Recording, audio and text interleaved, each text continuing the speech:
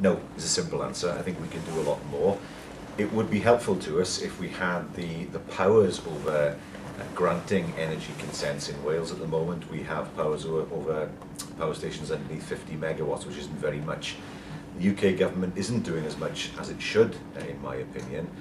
We're trying to develop new forms of energy generation, micro-energy generation like Anir Fro, for example, but we also need to make sure that we get the UK government moving in terms of developing more renewable energy sources in Wales.